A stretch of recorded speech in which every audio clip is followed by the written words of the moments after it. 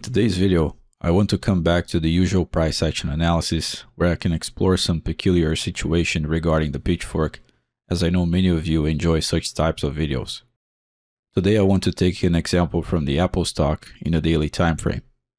For those of you who trade stocks in a daily time frame, you must have noticed by now that this time frame is a little bit noisier compared to the intraday charts. This video is an attempt to show you that this doesn't matter. We can use the same concepts and ideas to analyze any kind of price action. Needless to say, you have to concentrate a little bit more to see the relevant details in noisy price action. With that said, we can see in this chart that we have two major price factors from number 1 to number 3, and we can see that there is quite a bit of noise along the way. One of the problems with this noise is that you will have more difficulty seeing the relevant support and resistance levels, frequency lines, and supply and demand zones or levels as well. That's because there are small gaps all over the place, so you have to make an extra effort to abstract these levels.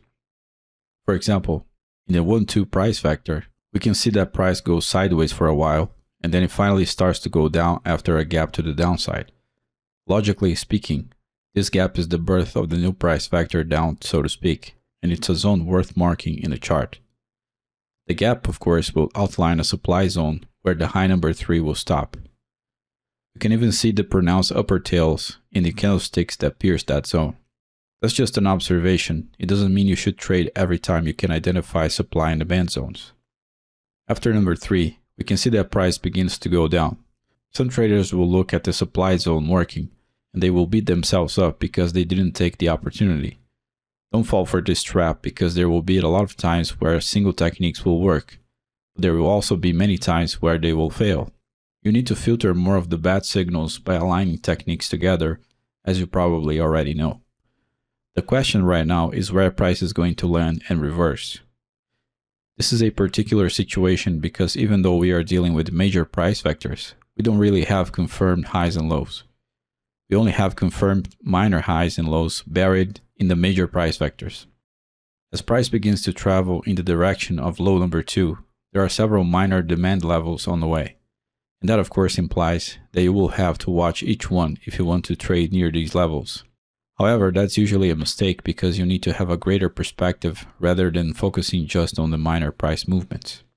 For example, in the 2-3 price vector, we have two minor demand zones that might spark a reversal to the upside. Don't forget also that both can fail completely in nudging price to the upside. One of the ways you can decide which level to use is by gaining a broader perspective by the use of pitchforks. For example, if we place a standard pitchfork on the major highs and lows 1, 2, and 3, we'll notice a few things. First is that the correlation with the higher zone has already passed, and the correlation with the second zone also passed. That means that in terms of timing, the standard pitchfork is already obsolete despite being perfectly valid. In this case, we can transform the standard pitchfork into a modified shift one, and then we'll immediately see that the center line correlates with the higher zone in the near future. It's a matter of observing what price does if it reaches that level. Remember once again that the major highs and lows in this case are a bit misleading because what really matters in terms of supply and demand in this scenario is the minor supply and demand zones, because we have no confirmed major ones. So let's fast forward price to see what happens.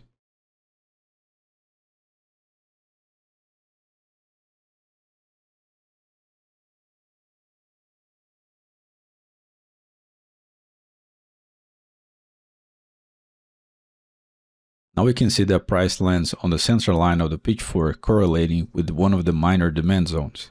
In addition to that, we can see an immediate bump up after price lands on the center line of the pitchfork.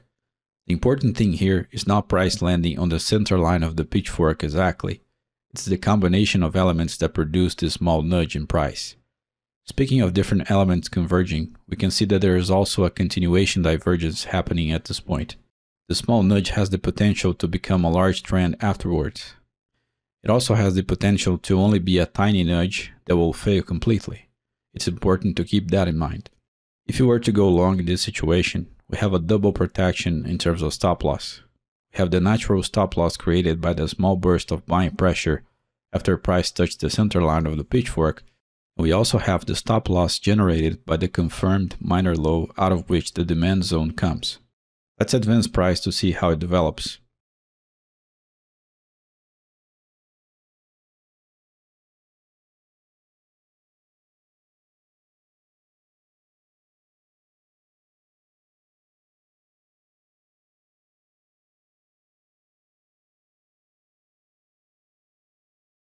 Here we can see that price went back up to the level of the supply zone in high number 3.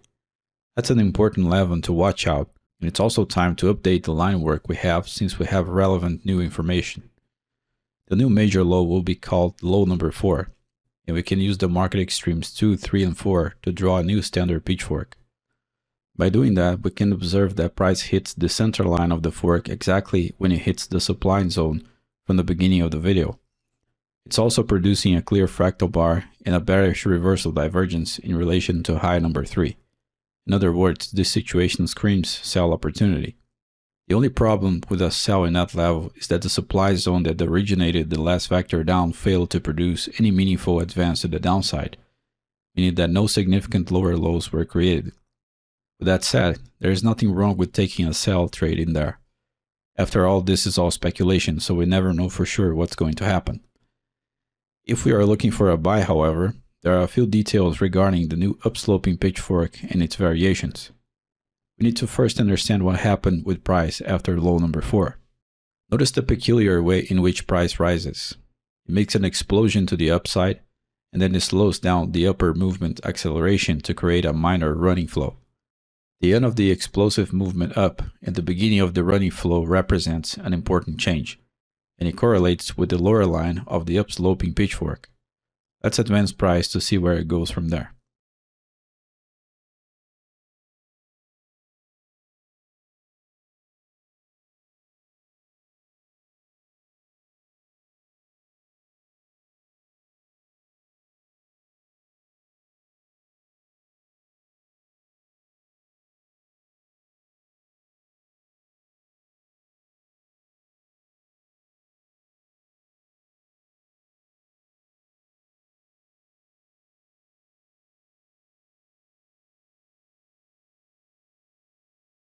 Notice that in this case, the pitchfork worked as a great trend trading tool.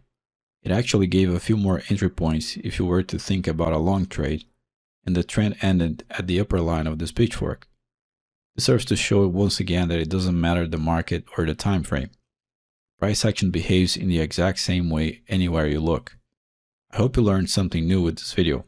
If you are a beginner and new here in the channel, please make sure you watch the beginner courses I have available for free in the Technical Analysis Secret series also before you jump in the more advanced price action videos. If you want to take your trading to the next level, you can check my paid courses in my official website fractalflowpro.com, available in the video description. Thank you very much for watching, and I hope to see you in the next videos. Take care.